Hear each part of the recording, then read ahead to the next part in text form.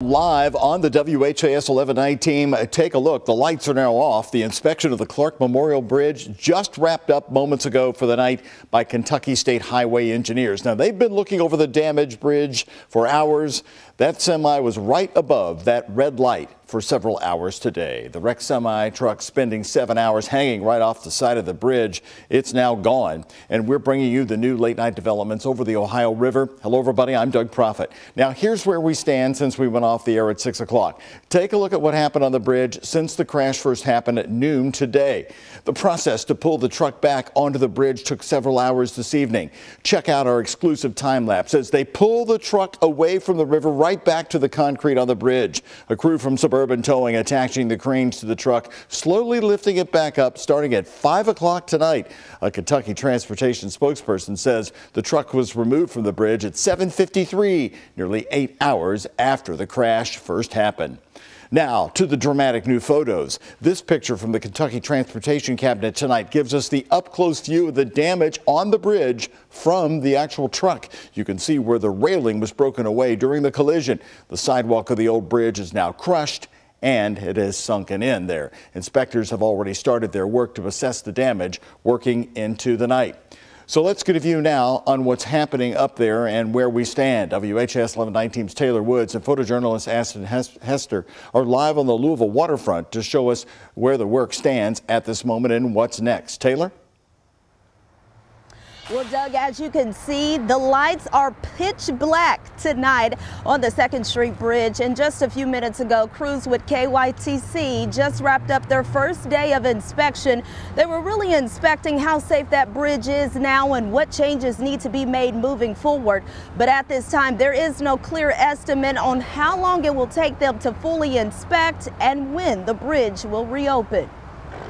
The semi owned by Cisco Foods crossing the 95-year-old Clark Memorial Bridge is left hanging off the edge after police say it was involved in a 4-vehicle crash, skidding off the side but holding tight. We asked KYTC State Highway Engineer James Bollinger if semis should be allowed to travel across the 4-lane bridge. At this time, we would expect that it would still be able to carry commercial truck traffic into downtown Louisville. It is an important connection. But certainly we will evaluate that. It was last inspected in September of 2023, fair condition. Bollinger says the bridge will be closed for quite some time for an inspection. Louisville fire and first responder crews were on scene in just 3 minutes. In 40 minutes, firefighter Bryce Carden started rescuing the driver from the dangling truck. You see crashes on the 2nd Street Bridge from time to time, but nothing like what you see behind. The recovery effort caught the attention of sightseers like Noah Stinson. He and others were on Louisville's 4th Street Wharf. I feel like they need to do something about widening the bridge or make it like 1 lane each way. Mayor Craig Greenberg says 2 other people involved in the crash were taken to U of L Hospital with life-threatening injuries. Please keep them and their families in your prayers this afternoon and evening. Louisville Fire Chief Brian O'Neill shared how his team have been prepared through training and how they were concerned about the recovery effort. What if it slips? What if it falls? If it doesn't hold still? We then would have to transfer to a dive rescue. So we had our rescue divers on hand, ready to go. While it's not clear at this time which direction the semi was traveling, safety remains top priority. Bollinger says his team won't know what will need to be done until after the inspection. Once we see the results of the accident investigation, though, we will take a look at that and examine and see if any changes need to be made.